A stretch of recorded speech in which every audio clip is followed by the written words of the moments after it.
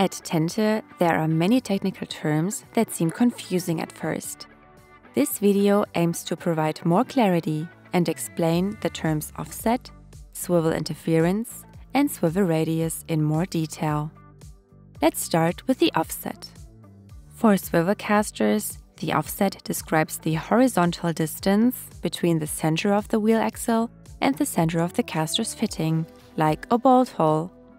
But why do we care about the distance at all? The offset is an important factor when it comes to the construction of casters in general. After all, it influences the features of the caster and the swiveling properties. Here is an insight into the most important properties regarding the offset. Casters with a greater offset tend to have a lower load capacity, whereas casters with a smaller offset tend to be more resilient.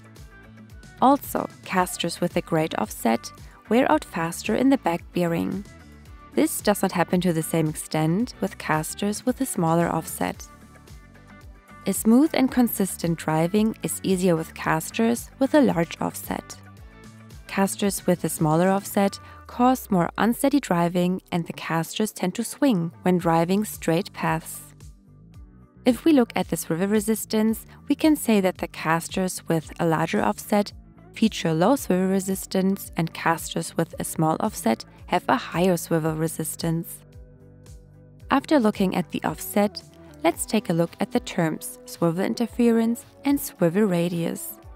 But what do they actually mean and how are they connected? The swivel interference is the area or diameter a caster needs when swiveling all the way around its own axis. Objects or obstacles located within this area will interfere with the caster swiveling smoothly around its own axis. The swivel interference is closely linked with the swivel radius, as it describes the radius. For instance, 1/2 of the swivel interference. The swivel interference and swivel radius of a swivel caster can be easily determined. The swivel radius equals the offset plus half the wheel diameter. By multiplying with 2, we get the swivel interference. Before we reach the end of this video, here is an important note. When using a swivel caster with a lock, it is likely for the lock to extend even further beyond the wheel. This extends the swivel interference. Thank you for watching.